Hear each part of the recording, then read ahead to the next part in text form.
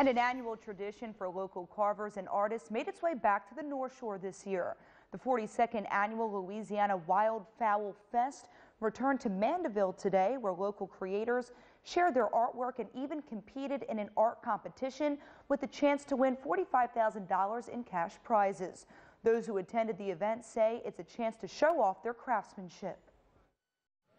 Back in the old days, you couldn't go to Walmart and buy you a dozen decoys. You had to make them.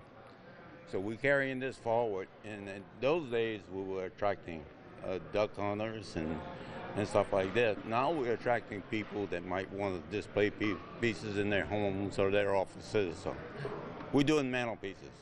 It used to be a craft, but now it's more of an art form. The festival will continue from 1 p.m. to 4 p.m. tomorrow at the Castaigne Center in Mandeville.